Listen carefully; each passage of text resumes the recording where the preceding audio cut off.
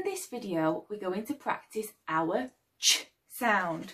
So here's our picture of the ch sound. So you can see it's a picture of a train, and that's because trains make this sound.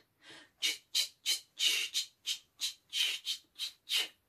And they also make this sound, choo choo, choo choo. So it's a really good picture to help us remember our ch. So some things that we need to remember when we're making our ch is that we push the air out of our mouth. So we're going to push the air out, but we've got to remember the things that we need to do with our teeth and our lips.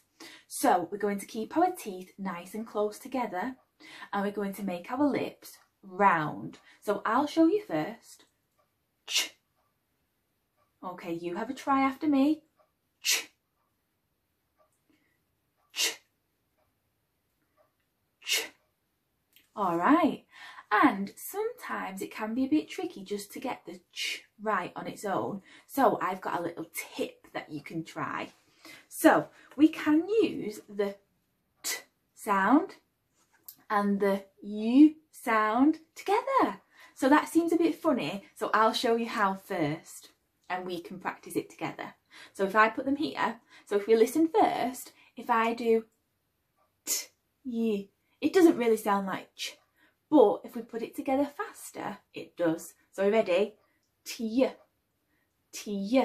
And the faster we get, the more like ch sounds. Ready? T, t, t, t, t, t, t, t. And it sounds like a ch. So when we're practicing it this way, we need to be as fast as a cheetah. So the animal that runs quickly through the jungle. So I've got a cheetah here for our ch sound.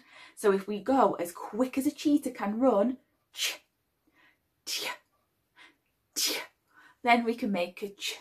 So that's just something we can try if we're struggling to get the ch on its own.